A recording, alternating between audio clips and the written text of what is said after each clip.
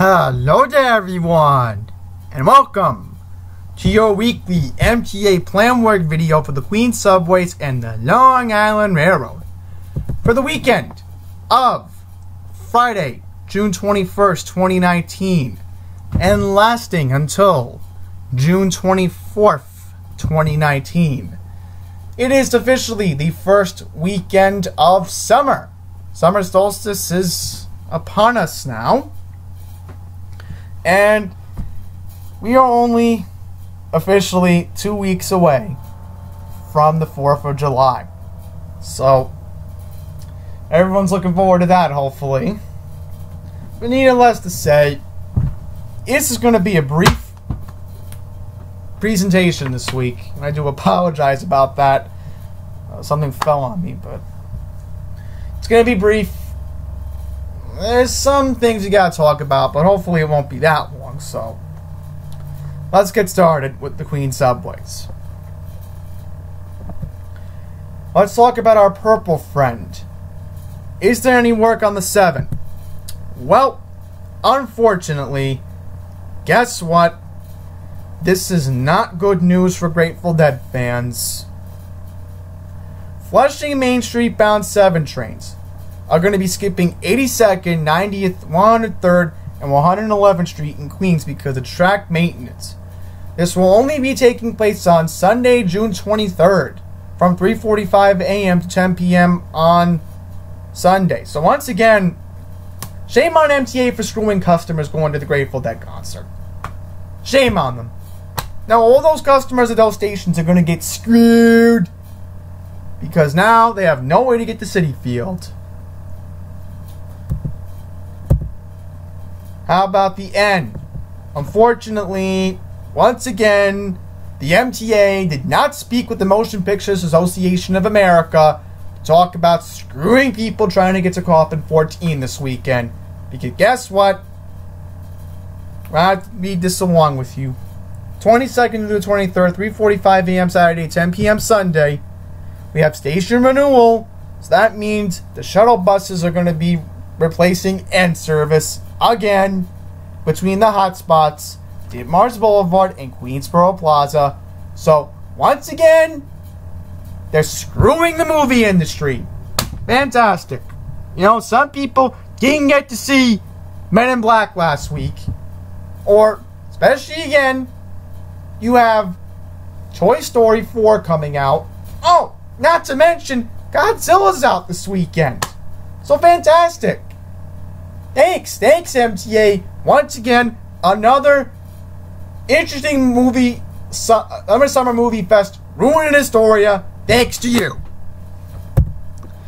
N service will run between Coney Island, Stillwell Avenue, and Queensboro Plaza. So if you need service to the Mermaid Parade on Saturday, that shouldn't be a problem. Free shuttle buses will make all N stops between Queensboro Plaza and Ditmars Boulevard. Some buses departing Ditmars Boulevard will run express to... Oh. Now, this is just a complete screw job. I'm sorry to say that. Transfer between trains and buses at Queensboro Plaza. Ugh. Once again, Astoria Boulevard's closed for station renewal.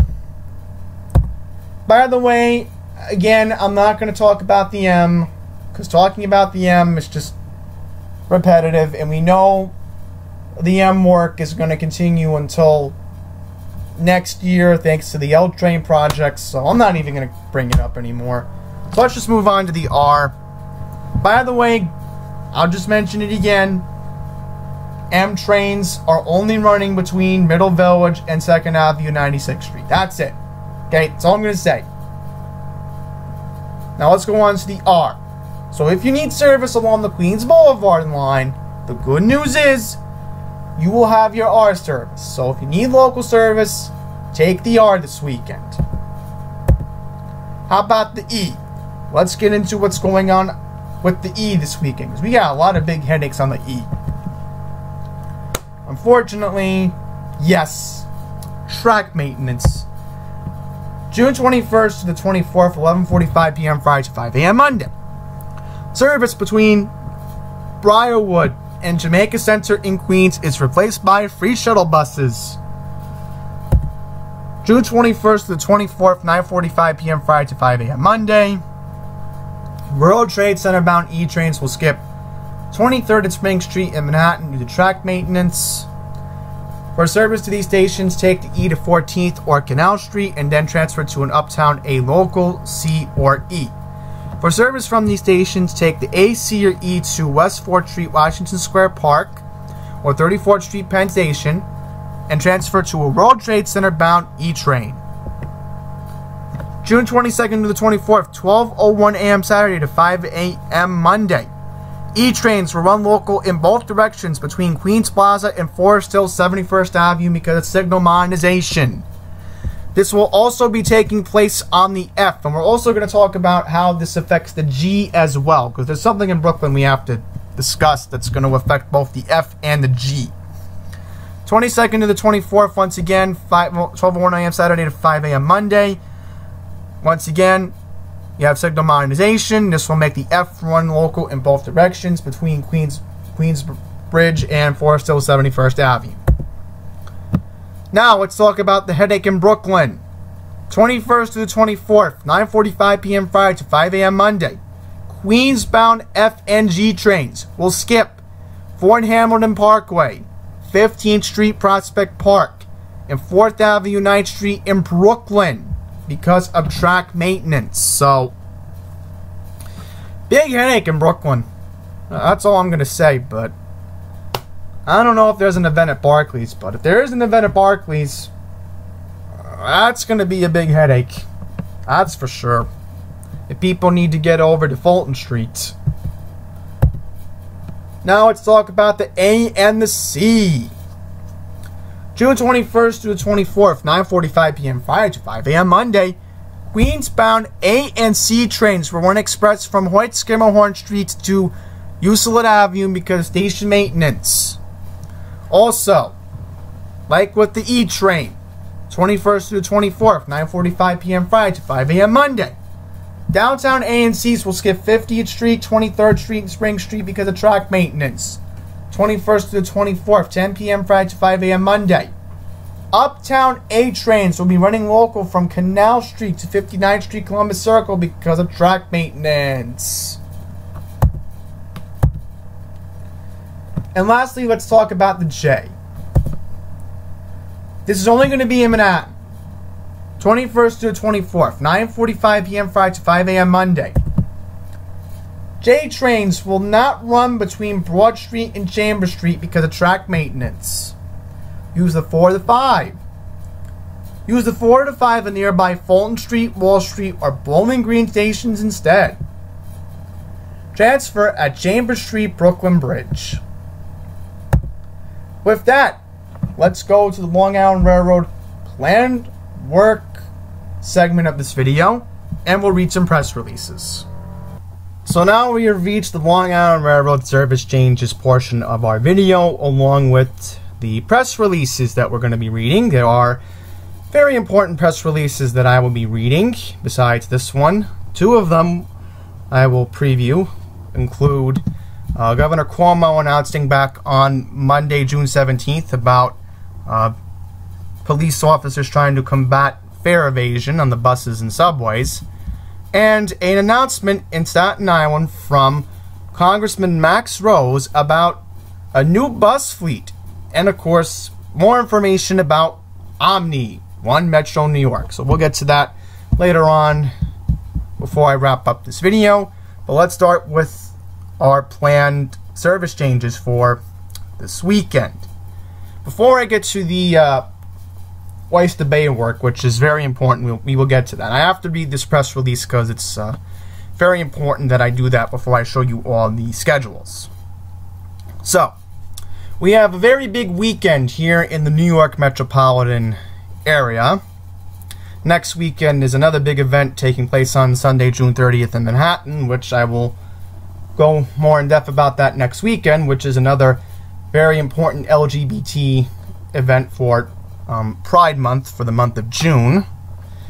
But anyhow, we have a lot of events here in the New York metropolitan area taking place this weekend. June 22nd and June 23rd, so that is Saturday and Sunday. First up, we will have the annual Long Beach Pride on the Beach Fest. We have the 29th annual Long Island Pride Parade, which will be taking place within walking distance of the Long Island Railroad's Long Beach train station. Train service will operate hourly throughout the course of the weekend, and to help customers get to the event, the LIRR will be operating 6 extra trains over the course of this weekend, which will be making added stops between Penn Station and Long Beach on both Saturday and Sunday, the 22nd and the 23rd.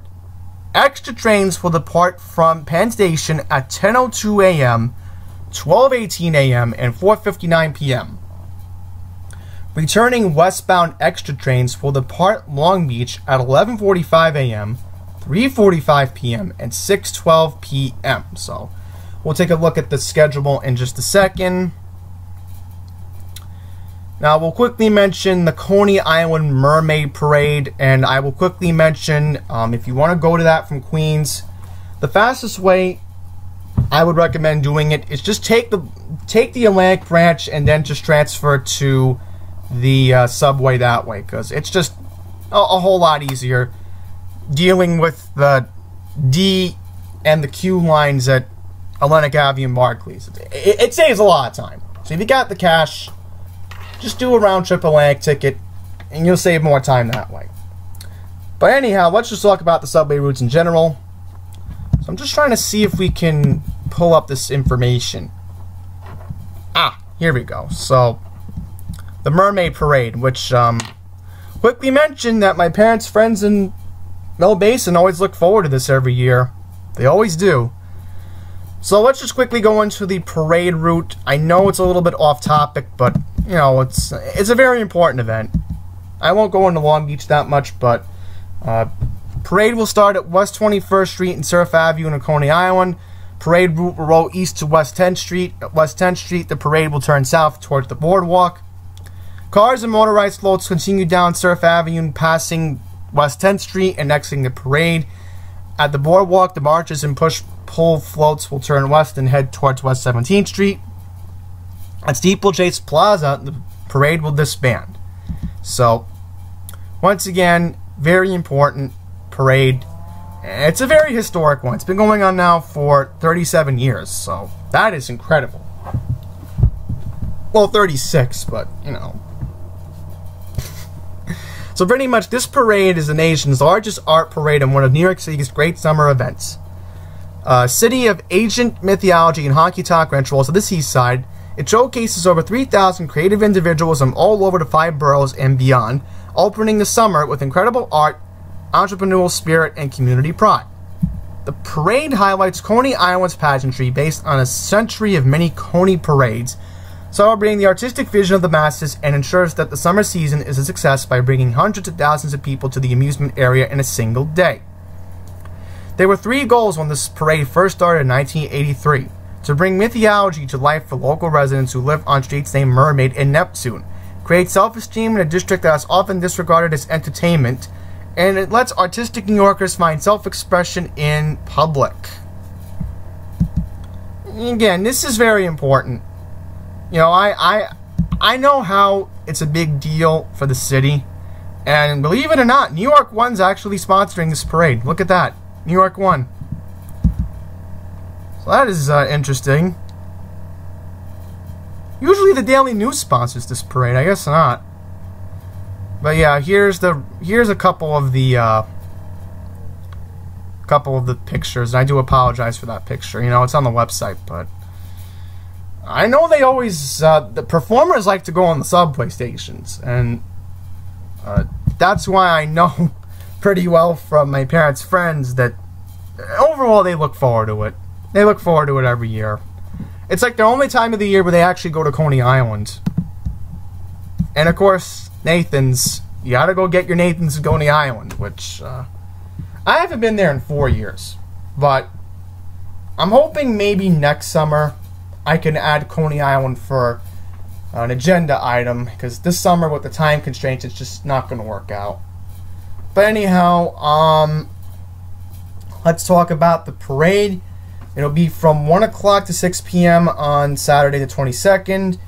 You can use the D, F, N, and Q trains to Coney Island, Stillwell Avenue. So again, you can catch the D train and the Q at Atlantic Avenue in Barclays if you're coming from Queens. Because again, don't even think about attempting to take the F. In general, I'm just going to say don't. Because I'm letting you know right now, the whole trip just takes a whole lot longer. Versus, again, knowing the Atlantic branch is available this weekend, take it. That's what I'd say. Anyhow, let's continue reading. Parade. Right, we already read that part. Right, so bus routes in Brooklyn will be rerouted. I'm not going to get into that. I'll quickly read this because this is important. Customers are reminded that Coney Island-bound N trains run express from 8th Avenue to Bay Parkway due to ongoing station rehabilitation work. Ongoing maintenance, repair, and upgrade work. Jamaica 179th Street bound F trains run express from Avenue X to Smith 9th Street. So, giving you all a warning now, you may have to deal with headaches. The outbound Q trains will run express from Kings Highway to Prospect Park. So that is just a big headache right there. And lastly, we have Dead & Company at Citi Field. There's going to be older Deadhead and newer bands of the Grateful Dead. You will have extra train service. So there will be added stops at Mets Willets Point along the Port Washington branch to assist fans before and after the concert. The LIRR westbound service will begin with the 3:42 train from Port Washington. Eastbound service will begin with the 3:40 p.m. train from Penn Station. A total of 34 trains will make the Mets Willets Point stop in each direction and after the concert has ended. Trains will continue to stop at Mets Willets Point until concert goers have been accommodated. So, this is interesting. I will make that point very clear. Other customers coming from Eastern Long Island should consult branch timetables for service to Woodside, where you can transfer for Port Washington branch. Hopefully, there will be no temporary platforms this weekend. You can't have temporary platforms. So if there's any crazy heroin interlocking work that we don't know about, or do the track work, it's not going to be good. So I'm going to advise everybody right now, if you can get directly to a Port Washington branch station this weekend and avoid this transferring at Woodside, please do so. Please do so, because I would not recommend going to Woodside if possible, because you don't know if they're going to put temporary platforms up. So if you don't want to deal with them, take my advice. Go that route. Another thing I could recommend, for avoiding the temporary platforms is, find another alternative to get to a Port Washington branch station if you're not driving. That's what I'm trying to say correctly, because that siren just... I knew that siren was coming. There was like 2 sirens that just came by me, so that's why I was a little off track there. I didn't mean to say that. So let's just get back on topic. So let's take a look at our schedules, and we will, of course, get to the very important Oyster Bay branch work this weekend, which, again, I have to criticize the railroad for. I really do, because they did the same thing last year.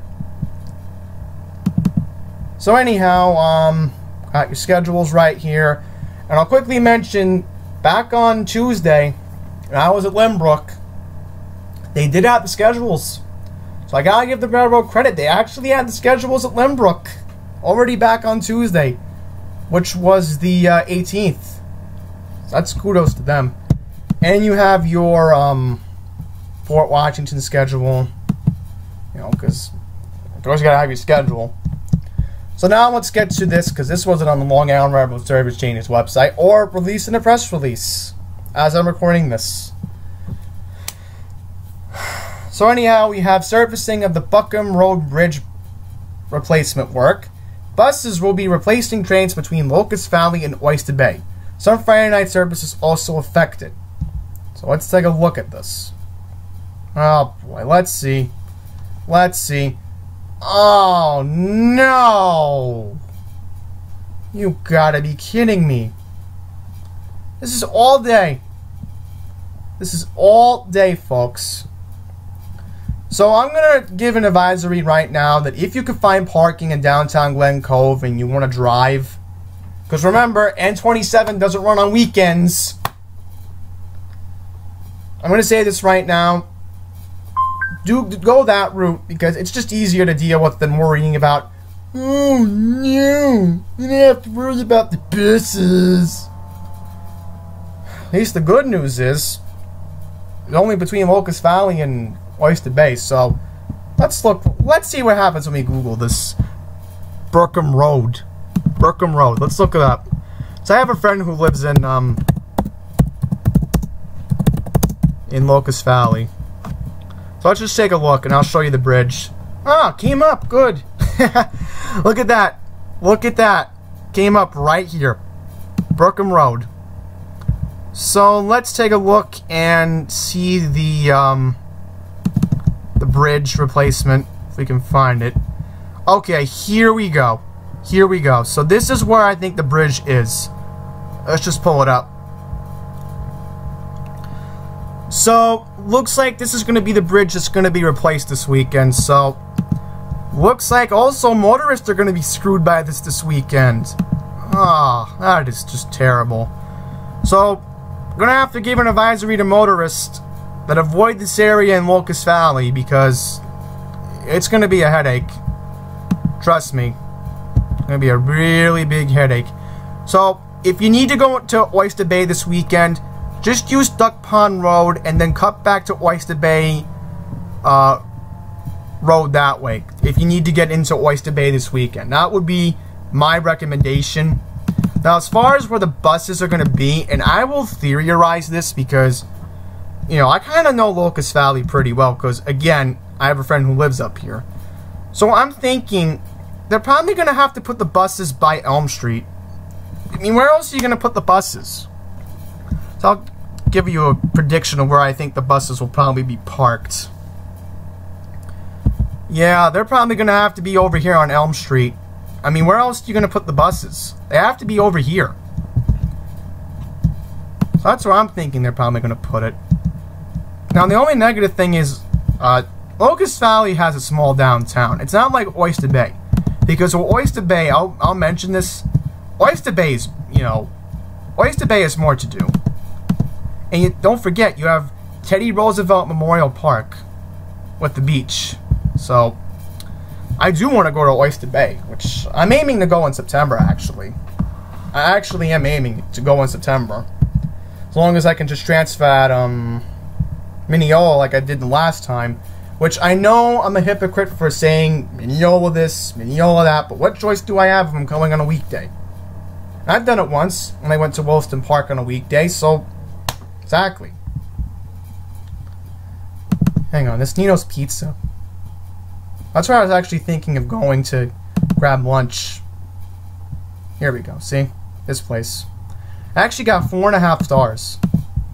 I actually have to save up money for that if I'm going to do Oyster Bay and do Teddy Roosevelt Park. Let's get back on track. Let's go to our press releases. So if you didn't hear the news back on Monday, New York Governor Andrew Cuomo announced agreement to add 500 additional uniformed officers to New York City subway and bus systems to improve public safety, protect workers, and combat fare evasion. The comprehensive plan was launched by New York State, New York City, the Manhattan District Attorney's Office led by Cy Vance, the NYPD, the MTA, headed by Pat Foy, and Transit Workers Association Union, the president, Local 100, Tony Utano. So pretty much, here's some alarming stats we have to read about. Assaults responded by the New York City Transit workers were up 15% in 4 years lost revenue from fare evasion. Increased from $105 million in 2015 to $225 million in 2018. So, you know, it's just alarming. It really is. And what's very alarming is that they're saying up 15% in 4 years. Well, I don't know what I don't know if that's true or not in the past 4 years, but again, we got to remember, folks, these reported incidents, again, came back in August of last year. Well, that's 10 months ago. So, it took them 10 months to realize after that again, I'm sorry, but the governor should have realized after that first attack on the B-15 in Brooklyn last year that something should have been done last year. 10 months. That's what I'm mad at him for. Alright, so once again, the announcement was made on Monday, June 17th, an agreement to add 500 additional uniformed officers to the New York City transit system. The agreement was also reached with my mayor. Okay, I'm a little bit shocked. Since when did de Blasio start to get involved in police matters? Shame, shame, shame. Once again, you have Manhattan District Attorney Cy Vance, Commissioner of the NYPD James Neal, and MTA Chairman Pat Voigt as part of a comprehensive action plan to improve safety across New York City's mass transit system, addressing the rising number of assaults on transit workers and combat the growing problem of fare evasion. From 2013 and 2017, assaults were reported by MICT workers have increased by 15.2%. That number probably risen in the past 2 years, in the past 10 months. Let's just go with that time frame. And lost revenue from fare evasion increased from $105 million in 2015 to $225 million in 2018. New data released back on Monday shows the upward trending continuing with year-to-date totals reaching $243 million in a 12-month period ending in March of 2019. The new program also includes additional measures to deter fare evasion with enhanced exit grades and additional monitors and cameras throughout the system. As part of this plan, the New York City District Attorney will provide $40 million over 4 years to fund associated costs of the personnel and provide construction modifications and new video technology to target station locations. Again, I don't even want to read these people's quotes. So it's gonna make me more angry. Ridiculous. Exactly. It makes me look like a joke. I pay $135. I pay my $135. Ridiculous. I am just so annoyed right now. Oh, I forgot to look up one more thing that I have to bring up with you all. I will just pull it up in just a second. Thankfully, I actually remembered the new URL for the MTA. So let's just quickly talk about Staten Island. It's a forgotten borough, and we have to bring this up because, again, no one cares about Staten Island. No one seems to care about Staten Island. And I'm shouting out Cuomo corruption. You know, this is for you. This is for you. So anyhow, MTA leadership and Congressman Max Rose announced new state-of-the-art bus fleet and, of course, contactless pay fairment system on Staten Island. 77 new buses will be going to local and select bus routes, service routes across Staten Island this year. 50 new coach buses will be purchased and put in express bus service in 2021. Staten Island bus customers embrace new contactless pay fairment system beyond initial protections. Alright, so pretty much they made the announcement back on Monday. And it's pretty interesting. You know, you're going to have USB charging ports, Wi-Fi and digital screens, and safety technology such as pedestrian turn warning system and cameras. They will replace the Orion hybrid buses from 2009 currently in service on Staten Island and will be used on routes operating out of the Yukon Bus Depot. So, Cuomo corruption, I know this is your bus depot, so that's why I'm bringing it up. Alright, so this will also include S79 select bus service. Additionally, the MTA is going to, again, put new buses in 2021. I'm not going to read the quote from Andy Byford, and I don't want to read Max Rose, because, again, let's talk about Omni for a second and how successful it's been in Staten Island so far. Once again, we had Omni, which was put into the pilot phase on Friday, May 31st. It was a new contactless payment fare system to replace the outdated MetroCard technology. It will be completely gone by 2023. The public pilot includes all Staten Island buses where hundreds of customers are using their own preferred contactless fare payment method to pay fares and speed their entry on the buses without needing to buy a MetroCard or find exact change. Within the first week of the pilot, Staten Island customers using One Metro New York have far exceeded initial estimates of 800 to 1,500 taps per week. And it's not just Cuomo corruption. It's also my other fellow advocate, Jason Anthony Pinero, which we'll bring him up in a second because I forgot to look up something I was supposed to look up earlier, but I know how to get to it. So that's good news. That is very good news.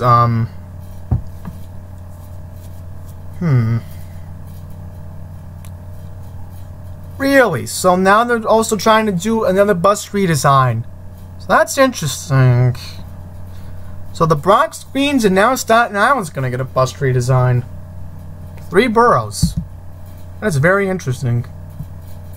Environmental study that will take 24 months. So looks like we'll have an answer by June of 2021, it looks like.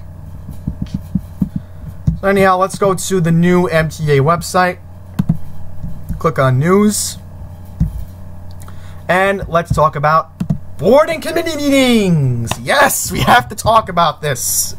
So, if you are not aware of what's going on, this Monday, June 24th, we will have our monthly MTA committee meetings. And, unfortunately, another month with joint Metro North and Long Island Railroad. That's just a big headache. I don't want to hear Kathleen Rinaldi speak. I just don't. I really don't. It's like, again, I want to know about the Long Island Railroad, not Metro North. Anyhow, New York City Transit MTA bus meeting will be at 10 a.m. Bridges and tunnels will be at 1 o'clock. Finance meeting 1:30. CPOC 2:30. Diversity meeting at 3:30. You have the audit meeting at 8:30 and board meeting. The full board will be meeting on Wednesday, June 26th. And of course, my fellow colleague, Jason Anthony Pinero, will be attending. Fortunately, due to my schedule, I don't think I'm going to be able to attend Passengers United event, which I really wanted to come to that event and talk about making sure we keep a Atlantic ticket and possibly even getting Freedom Ticket done, which is supposed to be a ticket program for, you know, I'm trying to find the picture. I do apologize. Okay. So here is what Passengers Help tweeted. The CEO of Passengers United. So pretty much he tweeted, "We are Passengers United. For the extension of Atlantic Ticket to Freedom Ticket. Now is your opportunity to tell the MTA,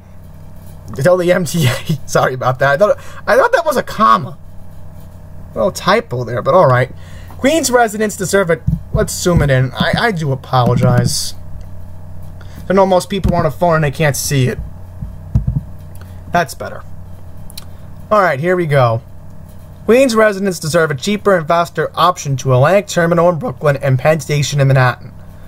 So, once again, the Passengers United Advocacy Group, led by Passengers Help, will be at the committee meeting this Monday, June 24th at 8 a.m. Now, originally, you know, I was supposed to go on Monday because that was actually my day off from Oslam. Either way, I was due a day off anyway because, oh, I don't know. That's one Monday where they have resident council, but pretty much can't go through the other commitments I made for that day. Queens residents deserve a cheaper and faster. Right, I already read that. So let's read some interesting facts before we wrap up this video. LIRR announced that there was no overcrowding on trains and reported a profit with a Atlantic ticket of millions in dollars. In fact, over 800,000 Atlantic tickets were sold during the pilot program.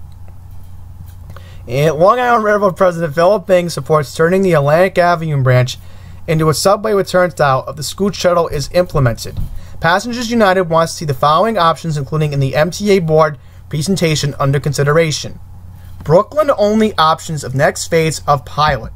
A fare of $3.75 for a one-way off-peak Atlantic ticket, $45 to $50 for a weekly Long Island Railroad 7-day MetroCard pass only to Atlantic Terminal and all time 7 days a week. $145 Zone 3 monthly combined with plastic unlimited 30-day MetroCard only to Atlantic Terminal at all times. Freedom ticket options to Penn Station to be considered in next phase of pilot. $65 for a weekly Long Island Railroad and 7-day unlimited MetroCard to Atlantic Terminal or Hunters Point Avenue with overnight and weekend access to Penn Station. So, let's see. Right, we already read that one. Alright, so pretty much that's the plan. I agree with passengers' help. I think this plan is pretty good. I like this plan. And who knows, maybe $3.75 to Penn would be awesome. So with that, I'm going to wrap up this week's service changes video. So thank you all very much for watching, and until the next one, please take care.